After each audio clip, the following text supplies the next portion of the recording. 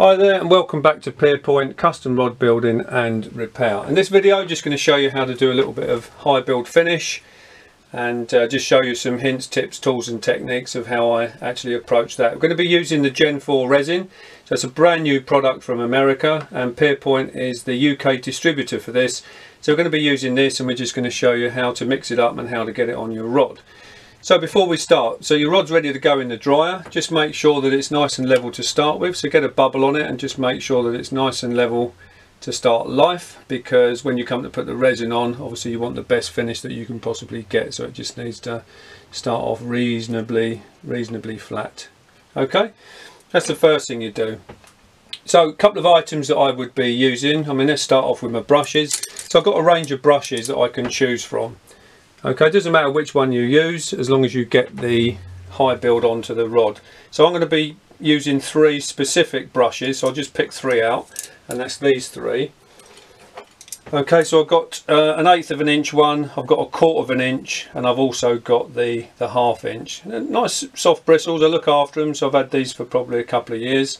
And then before I start, what I like to do is actually clean my brushes up. So you make sure that your hands are sort of grease free. So what I do, we've got this brush cleaner, so it's one that we use here at Pierpoint. We've got it specifically designed for us and this Gen4Resin product, and we do sell this through the website. It's a 300ml postal pack and it retails for about £9.99, so you get 3 times as much for your money. So what I do is I just put a little bit in there because I'm going to wash my brushes before I start. Okay, so I just give them a little dip. Okay, just soften them up a little bit. It just gets rid of any dust, dirt, debris, and it won't hurt your high build finish. Okay, and also it just helps the high build flow a little bit because you're already softening up the brushes. Okay, so we'll just get rid of that, and then we'll just wipe off the excess on a towel there. Okay, so we've got our brushes ready to go. Okay, so that's always a good start. Okay, so what we then need to do is, if we look at our foil dish that we're going to use to mix the resin in, what I like to do is give that a wipe out as well. So I use iso alcohol for that, so just put a drop in there. Okay, and then just give that a wipe out, because sometimes it just gets a little bit of dust, dirt and debris in there, so it's always worth doing this. And also somebody who's packed it may have put a greasy fingerprint in there, and you don't want any grease. So that's what I do, is just give that a wipe out, and sometimes you might find that the aluminium tarnishes a little bit and you'll just get a little bit of grey deposit there as well, so make sure you do that. So that's always a good little tip. Okay, so we're almost ready to go now. So I'm going to mix my high build up in this little dish, and I'm going to just do that wrap for the purposes of this exercise, then I'll do the rest of the rod off camera. So I'm going to be using my syringes, and I'm going to be taking 3 cc's of each. Okay, so there's my hardener syringe, there's my resin one, and I'm just going to take it out of these bottles and mix it in there. And I'm going to use my spatula to mix that up, because you don't want to entrain too much air into it. Okay, so we're almost ready to go. Now with this resin, and it's due in the UK in a couple of weeks, it's actually in flight as we speak from America, so it's due to land pretty soon. Once you mix it, it's got a pot life of 30 minutes, and you can recoat within 4 hours, and it's tack free in 10 hours. And also the ideal temperature that you want this at in your workshop is about 70 degrees. Okay, so we've got our little temperature gauge here that I use most of the time, and we're showing at 24 degrees and rising, so it's in the high 70s already. Okay, which is pretty good, and this works best in those conditions. Okay, so a couple of little tips there for you. So let's get cracking. So we're going to start off with the hardener. So let's select the correct syringe, and then make sure that you select the correct bottle as well, because you don't want to cross-contaminate. Okay, so it's called the Catalyst, and because the caps are white, I've just marked up on there H for hardener and then R for resin. So we've got the bottle there, and then we've got these self-seal caps in there, so that you can actually insert the syringe in there. And then once you take the syringe out, it's self-sealing and stops any dirt and stuff getting in there. So what we're going to do is we're just going to put the syringe in there, and then we're going to take out 3 cc's. Hopefully you can see that. So we're just going to extract. Okay, it's a brand new syringe, and sometimes you will get this problem with it. There's a little air bubble in there. You could probably just about see that. You can do one or two things. You can either squeeze that back into the bottle, okay, or you can just pull it out again. Okay, a little bit of air in there, so I'm not too worried about that at this stage. So we've got 3 cc's in there, so we're going to put that into the dish. Okay, so we've got 3 of hardener. So just make sure that you put the cap back on, because you don't want to get them mixed up. And we do the same with that there. And then we've got the resin part of the mix. We're going to do exactly the same with that. Get the syringe ready, invert the bottle. Now with this one you can see that it's slightly blue, so it's got the blue dye in it, which protects it a little bit further from the UV contamination, the sort of sunlight getting to it. And the hardener bottle is actually white, just to further protect it from sunlight.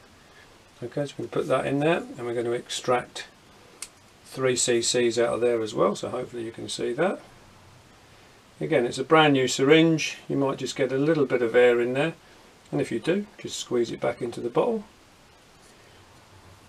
Okay, and then start again.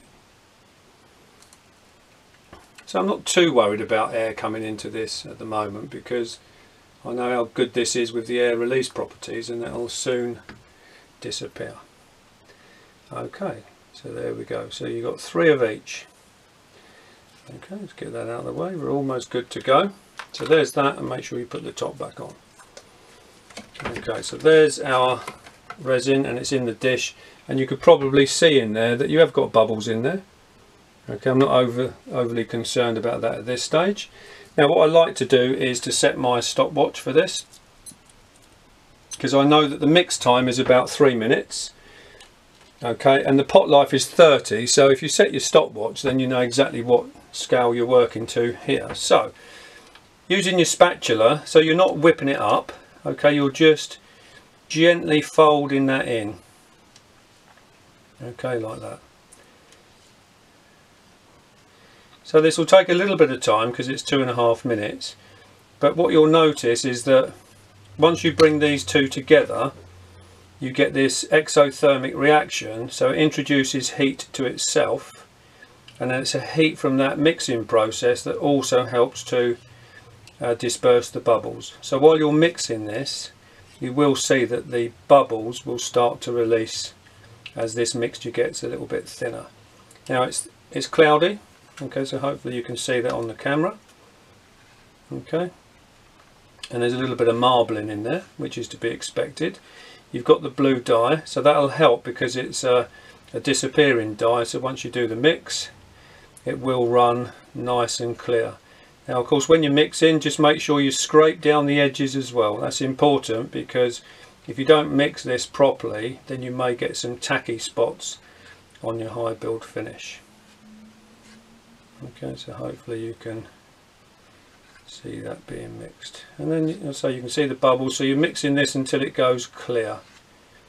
Okay, I'm working a little bit cack-handed here because of the camera, and then you can just see a slight marbling effect in there as well, and you'll know that when you've mixed this correctly is that when the marbling obviously disappears.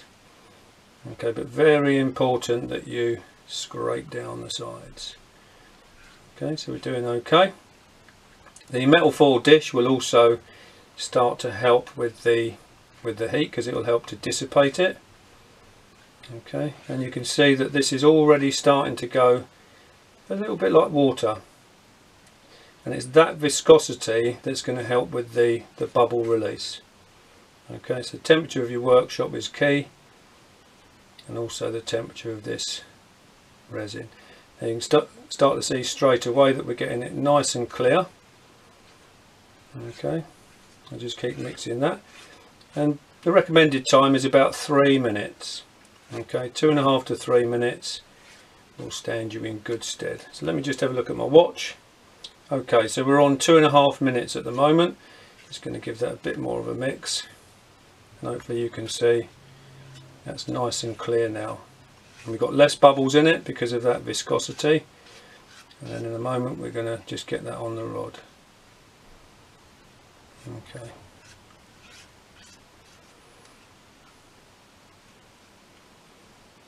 And that's all there is to it. Okay, like I say, the Gen4Resin, we are the UK distributor. It's en route as we speak from America, and it will be available very soon to purchase. It's got great technology, this. There's been some excellent reports about it, and that's why I'm just doing this little bit of a demo just to show you. Okay, and I use a spatula because it entrains less air. Okay, so I think we just about got that now. Okay, so there we go. There's a few bubbles in there, but let me just clean this up first. So I don't like throwing anything away, so I like to reuse things as well. Okay, so just give that a wipe. Now by and large for this I'll probably just be using the one brush. Now there's a few bubbles in there already. Okay, not too worried because they will disappear. So what I like to do is get rid of the surface ones and just blow on it.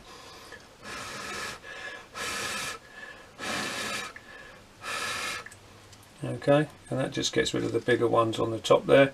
There's still a few in there. I'm not too worried about that because that's got good air release capabilities, this. Okay, now we need to get it on there. So the first thing I'll do is just put a glove on to protect my hand. So if you've got any sort of skin complaints and things like that, you just might want to protect that. Now while we have been talking, the rod might have just got a little bit of dust on it. It's a bit of a dusty old workshop. So just make sure I just use a low tack masking tape there just to get off that surface dust. Okay. For some reason the carbon rods do like to attract the dust.